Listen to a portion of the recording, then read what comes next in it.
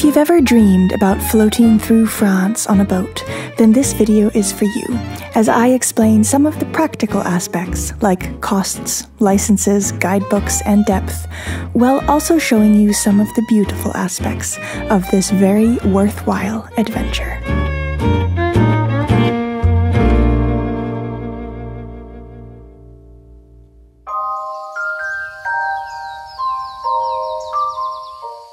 I'm Maya, and this is Aladino.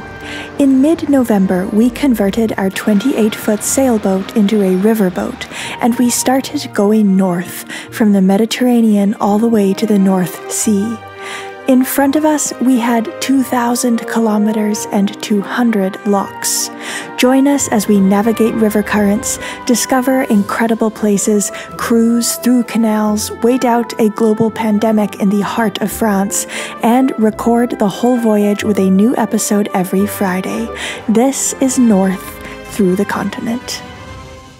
We're going north through the continent.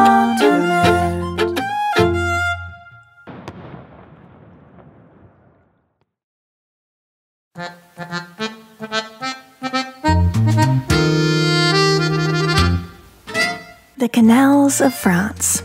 To tell the truth, we set out on this whole inland journey because it was just a convenient way to get north during the winter months.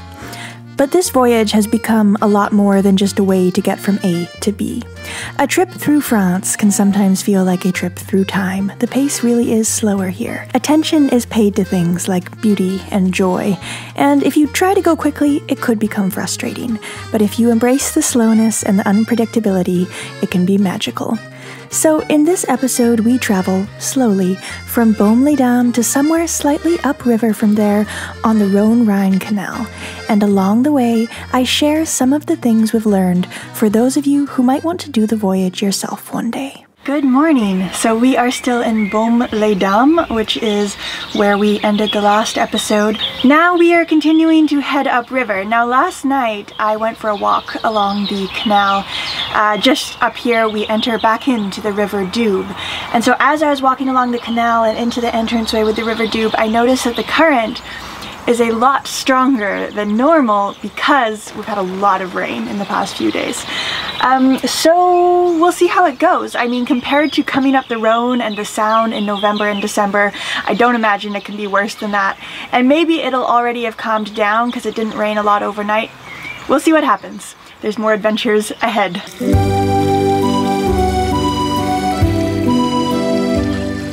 Also, since we left Chalon, we haven't gotten new fuel in the tank, but we're carrying these extra jugs. We often get asked how much fuel is needed for this trip, but that answer can change a lot depending on what kind of engine you have and what route you're taking. When we battled against the very strong currents of the Rhone River in November and December, we found we were burning around 20 liters of diesel a day for our 21 horsepower engine. Now that it's summertime and we're in the smaller canals with less current, we had actually only burned about 40 liters in 7 days of travel. This is also because there are a lot of little locks along the way, and so the engine spent quite a while on idle, which doesn't use up much fuel. It is recommended to keep the engine on idle in the locks rather than turning it off completely, just in case things go wrong and you need to be able to maneuver quickly.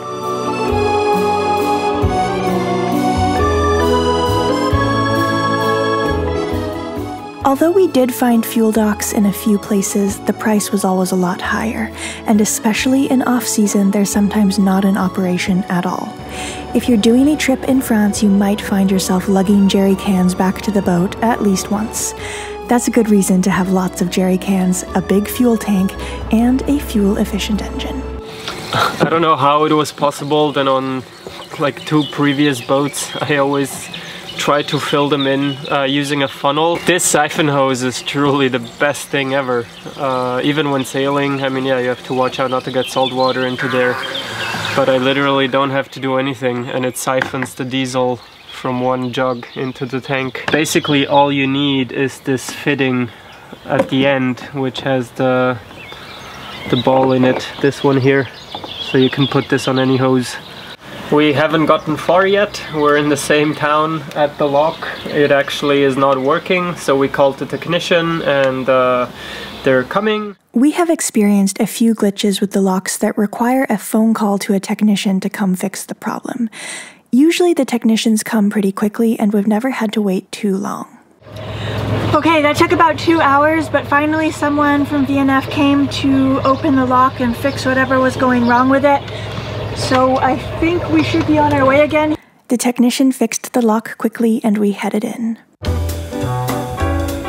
We're in a little canal section now. Soon we'll be joining the river, and as always we'll be weaving in and out of canals and rivers all day. A little bit of a later start than we were hoping for, because we do actually want to get some miles behind us, but what can you do? Like I've said before, no one takes the French canals because they want to set a speed record.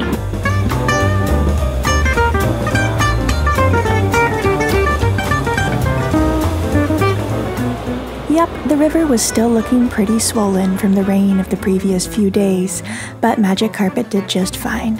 And then, like always, we came up to the next lock. You should sing the Lion King theme song while you do that. Bambolero! No. Oh, is that the wrong one? I don't know. I'm Aladdin, not the Lion King. As two people going up the locks, I think the first thing that we have realized is that it's a lot easier, if at all possible, to have one person go up to stand on the top of the lock to catch the lines, and then to place the lines how you want them.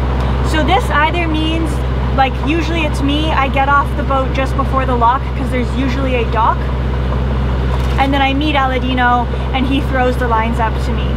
The other way that we do it, if there's no dock, is there's always a ladder in the lock, so we'll motor up to the ladder and I'll climb up holding the ropes. The best option when going up a lock is just to slip the lines onto the bollards using a long boat hook.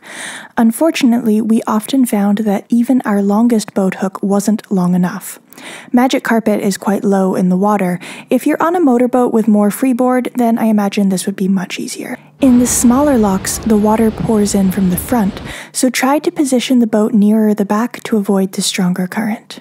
Compared to going up a lock, going down is a real breeze. You motor right in, casually step off, and then let the line play out.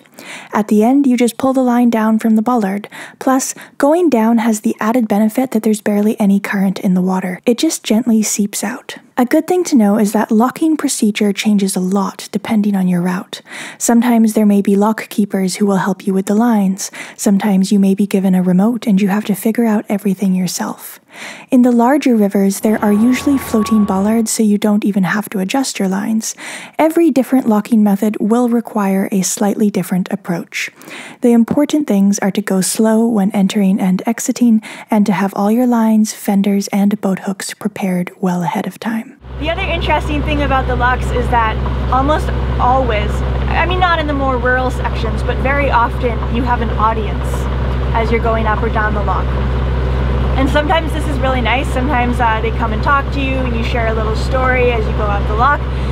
Sometimes, honestly, it's super weird because they're just like standing there staring at you and they don't acknowledge you, and you feel like, oh my gosh, like if I mess up, I have a whole audience.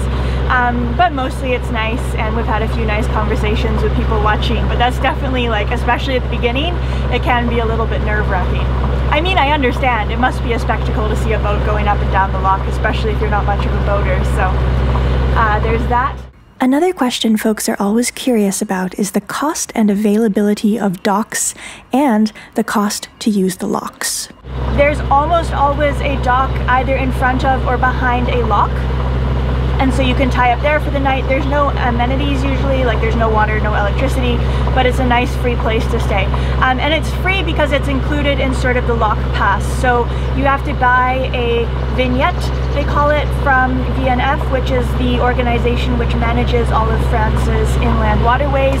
The vignette is not too expensive. For our size boat, it was like 110 a month. 110 euros for the month to use all the canals, which I think is totally fair. So you use all the canals, you can tie up in front of the locks for the space of a month. And it changes slightly depending on the size of your boat, but I don't think it's, you know, horrendously expensive. No. And if there is a town where you happen to stay, most of the times there is a campground as well. So then you do have to pay to stay there, but there is showers, which was not the case now because of lockdown. So we were enjoying hot water cockpit showers. But yeah, normally there is the opportunity. The vignette has to be visible somewhere on your boat. Purchasing your vignette can be done on the VNF website or in person at a VNF office. VNF stands for Voies Navigables Françaises, and it's the organization that manages the waterways.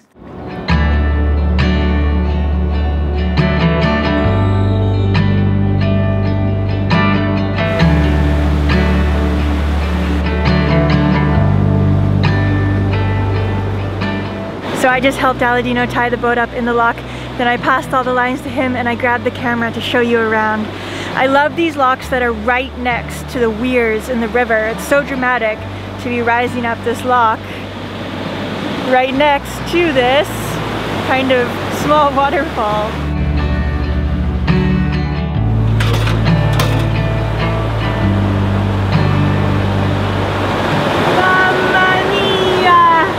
Doesn't seem to work. It's not working. It's not starting the lock. I've tried it like 4 or 5 times now. Good, we know the phone number of technical support. Oh my gosh, how many times have we called it now? 4, 5, well, this year or?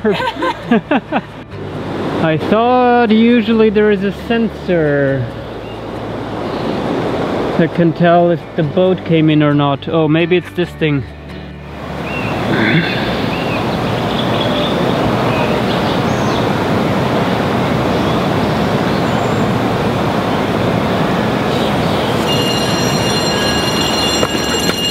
Huh. A little delayed.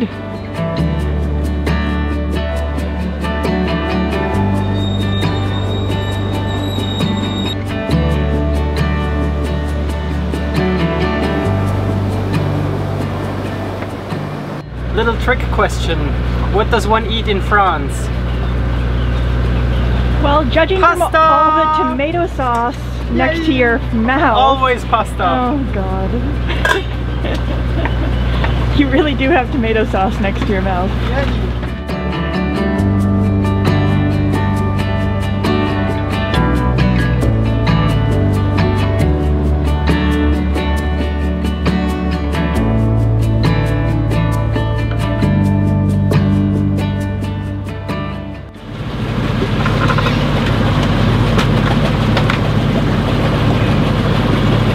I think I have to go around the corner. Oh no, there we go. Yay! How did you get here? I don't know.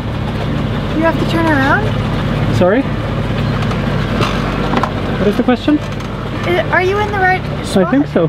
I don't know how to get there otherwise. Oh. Not a lot of water right here.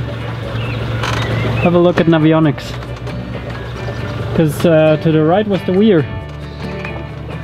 But was there another channel back there? I didn't see it. Quick.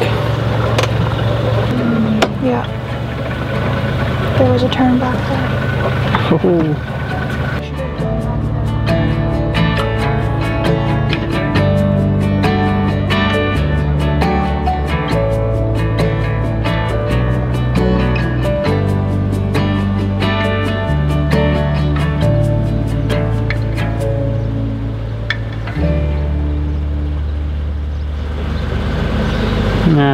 Now I see. Anyway, wow, that's why. Have a look at the sign. It's covered, fully hidden. So behind that tree there is a sign with an arrow indicating that's the inlet. I didn't see that. Sure enough, we had taken a wrong turn. There was another offshoot of the canal back downstream that we should have taken instead. Who knew you could take the wrong exit on a river? Usually the canals are pretty well signposted, but nonetheless things can happen, so it's always good to have a backup. We use Navionics on the iPad to get an overview of where we're going, which is what I checked here to figure out what the correct route should be.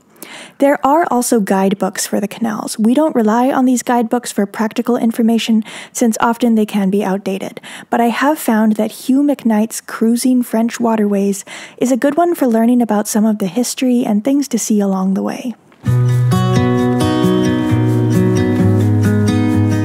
As far as reading and understanding the signs on the canals, there's a course you have to take for that. It's called the Sevney Inland Waterways exam, and it covers the rules of the road and all the signage.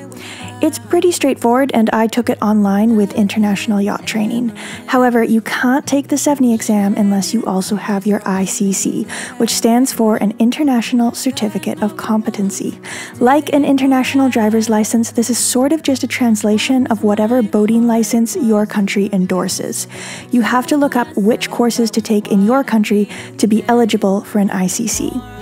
The ICC with Sevney endorsements are a requirement for pleasure boaters in France's inland waterways, and it's a bit of a contentious requirement, since people who rent boats here don't actually need the license at all. It's kind of like saying people who rent cars don't need a driver's license to drive them on the highway, but that's how it is, and if you go through France on your own boat, you will need this.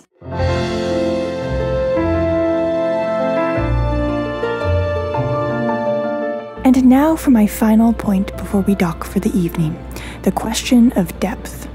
We get asked this a lot, and I rarely answer in the comments because it's very complicated.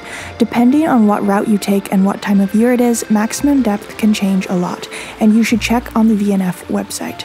But I will say this, if you're considering going through the smaller canals, meaning not the main commercial routes like the Rhone or the Rhine rivers, then I wouldn't try it with anything over a 1.70 m draft.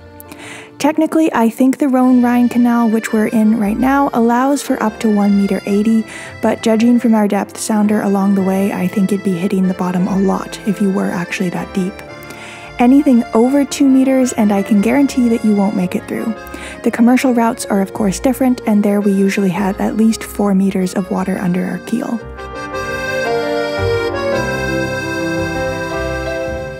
And now that I've said all that, the most important advice of all is to soak it all in. The practicalities all need to be taken care of before you leave, but once you're on your boat, floating along beneath the shade of ancient trees, the French canals are all about immersing yourself in the now. Listen to vintage French music, look at art, read poetry, pick wildflowers. Give yourself room to find the romance in this voyage, for it is truly unlike anything else I've ever done.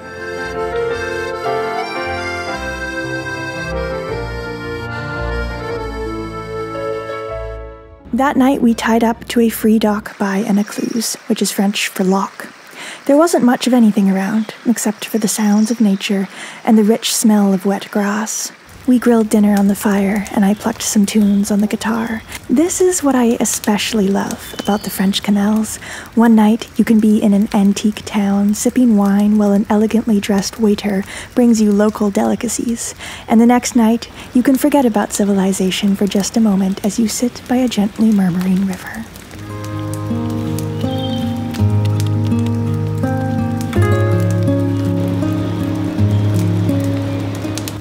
Thank you so much for watching. If you found this episode helpful or inspiring, please click that thumbs up button and subscribe to our channel for a new video every single Friday. An extra thank you to our patrons for making it possible for us to keep producing these episodes, and an extra big thank you to these folks who really go the extra mile to make sure these episodes keep being produced. We'll see you next week.